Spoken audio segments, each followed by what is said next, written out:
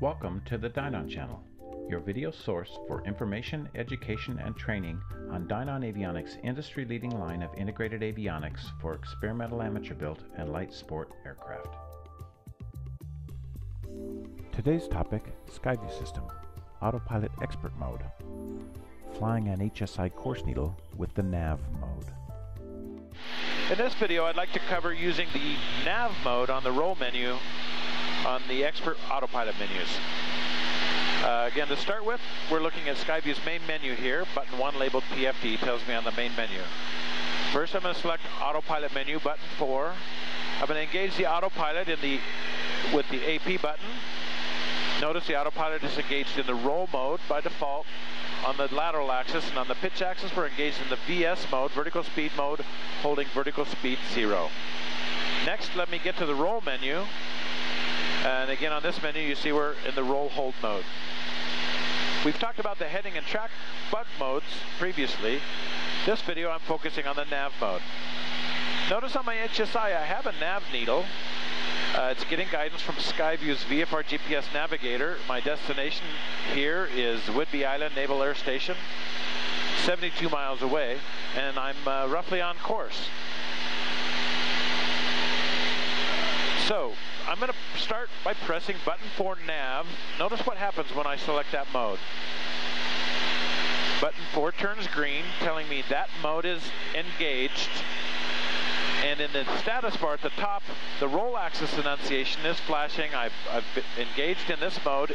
Notice it says GPS, telling me I'm in the GPS navigation mode. And by the way, the annunciation is magenta. That is consistent throughout the EFA system. Anytime we're looking at GPS course guidance information, it's color-coded magenta. In the pitch axis, we're still carrying along in the vertical speed mode, holding a vertical speed of 0. And hopefully you noticed that as I engaged that mode, the Autopilot made a slight right-hand turn to make sure we would follow that course needle. And we're continuing on with the course needle centered, just like a good autopilot or even a good human pilot should be doing. And it's really that simple. The autopilot will continue to follow this course until we come to a bend in the course, and it would roll out smoothly on the next course leg if we had a multi-leg flight plan engaged. Now in a moment, I'm going to show you a slightly different behavior for the NAV mode. I'm going to pause my video for a moment, switch some things, and I'll be back with you in just a moment. Okay, I'm back with you here. I've changed SkyView's GPS navigator to set myself up with a flight plan in which I have an active leg, and you can see it on my map on the right, but I'm somewhat left of course here. I'm roughly paralleling the course. By the way, I've switched my autopilot to fly in the track mode.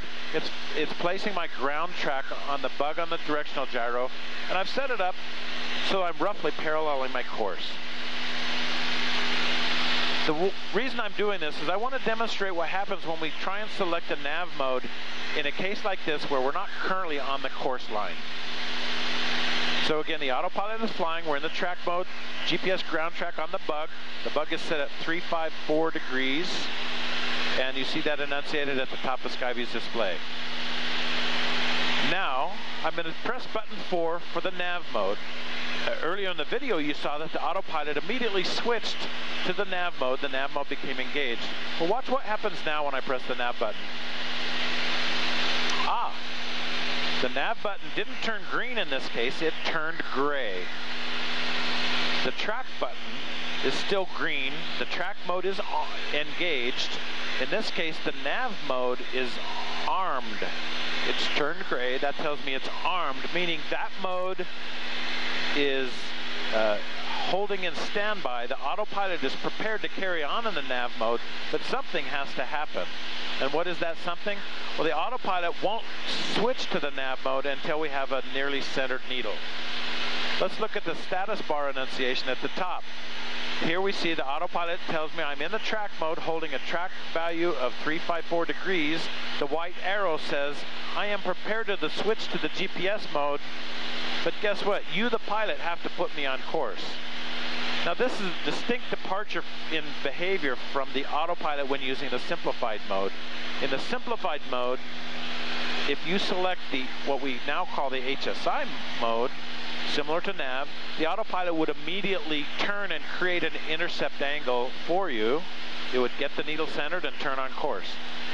In the expert mode, the autopilot will not create the intercept angle for you.